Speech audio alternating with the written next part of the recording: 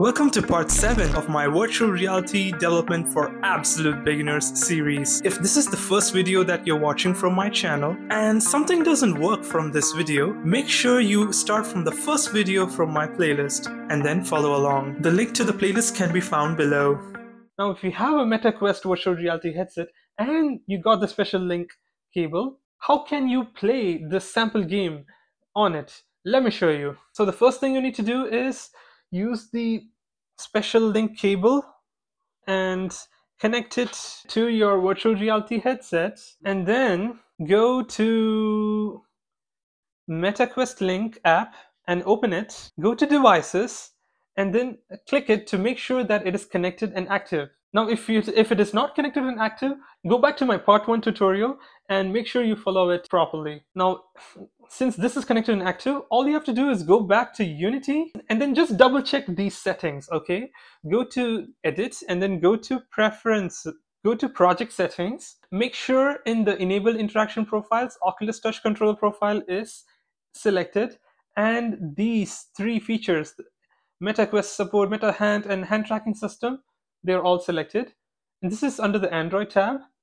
Go to the Windows tab as well and make sure the Oculus Touch Controller profile is there and the hand tracking and Meta Hand tracking is also selected. Another thing I want you guys to know is that you can go to the build settings over here, and if you're using the cable, it doesn't matter if you're using the Android platform or the Windows platform, but sometimes some features don't work when you're using the Windows platform, and some features don't work when you're using the Android platform. And this will be case by case, because in the future you may be importing external assets made by third-party providers which may only work on specific platforms. So if you're facing those issues, for example, if you tried playing your game in the headset while on Android platform and it didn't work, you can just go to the Windows and then you can switch platform and then try again to see if that works. It's just a debugging tip. Now I'm going to click this Android platform again. I'm going to close it, and then I'm going to go back inside my virtual reality headset.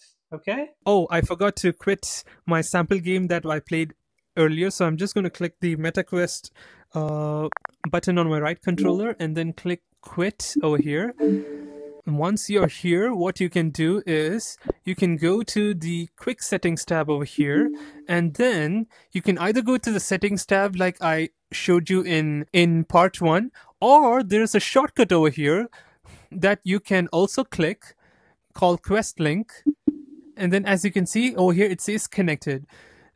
All you have to do is click launch, and then it will launch the Quest Link app inside your MetaQuest device. Now as you can see, this is the dashboard. This is how it will look.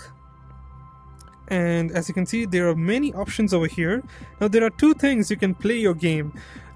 You can either click the desktop button over here, and what will happen is it will simply project whatever your desktop screen is inside your virtual reality headset. Or what you can do, you can simply remove your headset and then click the play button in the Unity game engine. Now let me click the desktop button.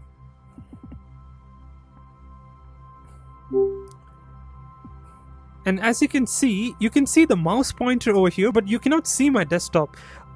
I think this is because I'm recording my MetaQuest 3 headset right now, and probably Meta has blocked me being able to record my desktop for security purposes. You most probably won't be recording your MetaQuest headset device, so this probably will work. So if this is working, and if you see your Unity pane, you can just go up here and then click the play button.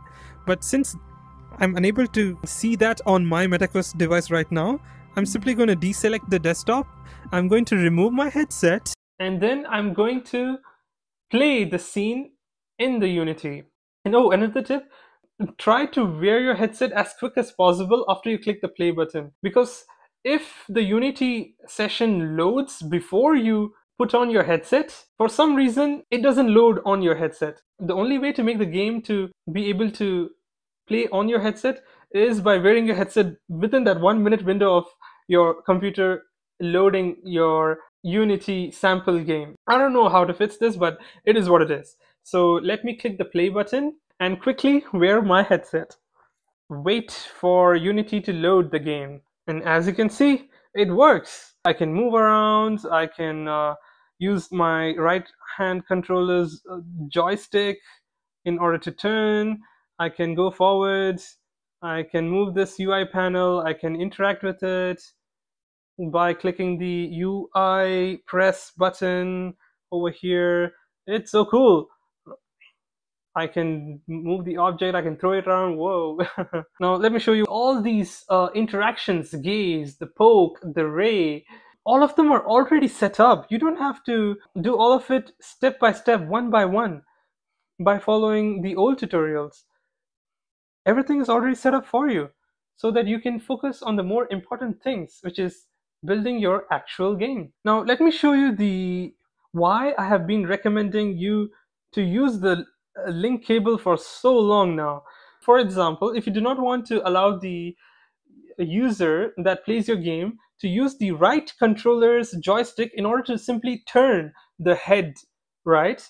If you want to disable that feature, what you can do is simply go inside the XR Origin game object, make sure there is something called locomotion, expand it, and then there's something called turn game object. So all you have to do is go here and you have to disable it. Now what will happen is immediately that feature will be disabled while the game is still playing on your computer and being streamed to your Unity headset. So now if I simply go back to my headset and wear it, it will automatically continue playing the game.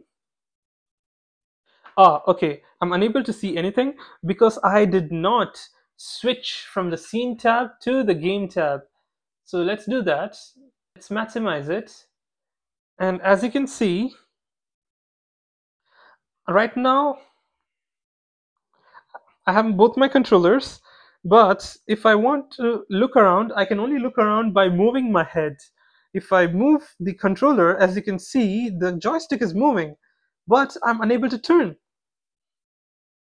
This is very useful when you want to test new features and see how it works in your game when you modify certain game objects and their properties, or if you're faced an error and if you're trying to fix it, this is the fastest method in trying to fix that error. Now let me also show you all the other sample game scenes that you can play around with that XR Interaction Toolkit 3.0 offers. Now let me keep my controllers down, and then what I'm going to do, I'm going to stop playing the game. Here's one very important thing I would like you guys to know is that whatever changes that you make while you're playing the game, those changes won't be saved and carried over if you stop playing the game. Now if you remember, we disabled the turn game object.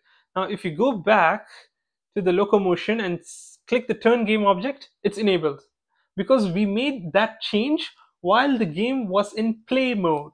So therefore, during play mode, you can do all the changes you want in order to test out all the features that are provided by the virtual reality template. Or if you have an error and you are trying to figure out which components is causing that error, then it's a very good thing to play around and use it for testing and debugging purposes. But once you have figured out what that error is, and once you know what permanent changes you want to make sure you exit the play mode and then go to that specific game object that you want to permanently change, for example the turn game object, and then deselect it, and then make sure you save your game scene so that those changes are permanently saved.